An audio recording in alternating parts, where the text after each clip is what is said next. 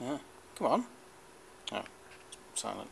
Okay, so we have our experiment. There's our potentiometer, which is through a switchable diode, basically shorts the diode. And there's our triac. And we've got a resistor in on the... Now then, let me work this out. This is on the... I'm just experimenting with some other stuff.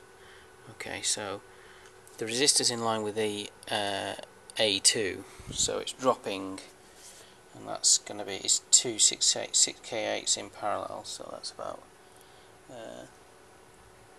sort of 3 to 4K, and that's a 10K variable. So the wiper is going through the switchable diode to the gate. The MT1 is connected directly to the one side of the pot, and the other side of the pot is going through a resistor to MT2. Okay, so it allows, it'd be about sort of, I don't know, 3/4 of the full supply. And there's our output.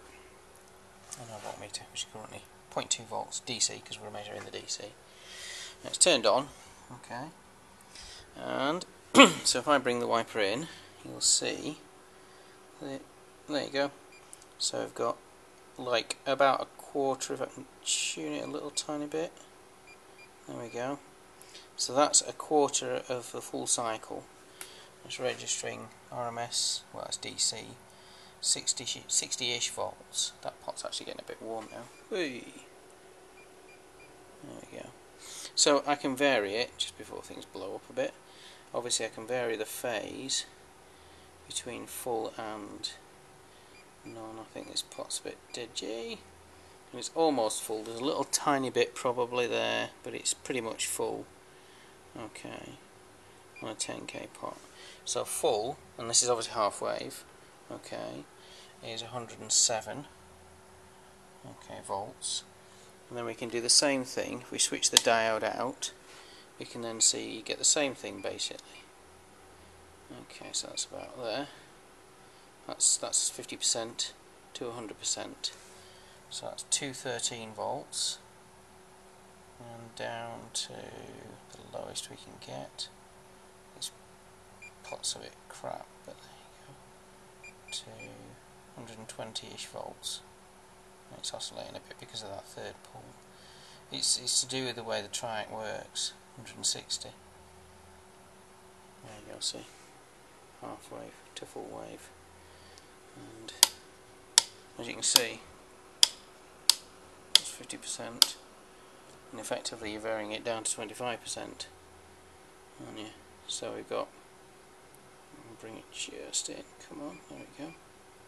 So it's just in, so that's basically 25% power, reading about 60 odd volts, and then we can bring in the third phase, and it's actually over.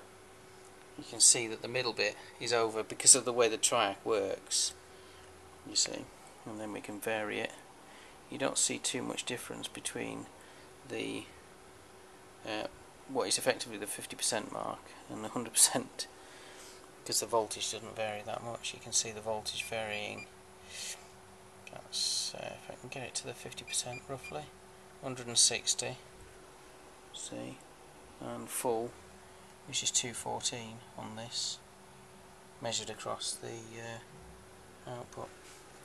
But it's there, you know, it gives us a degree of control, up from down to 60 volts ish, you see, isn't it?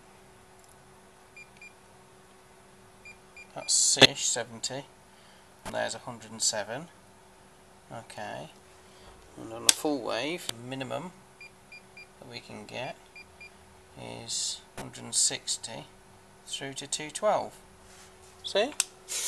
And that pot is getting a bit hot. So we're there, you know, we've got the triac itself's cold, but I think that looks a bit on the warm side, isn't it? Yeah, it's a little bit, I can feel it on the shaft. So yeah, we got something, gone through a few things. These are good. It's a little might be a PIC replacement board because it uses USB, and it's got we've got some PWM connections, top right, and analog inputs bottom right. So that would make a good board, I think. Anyway, night night.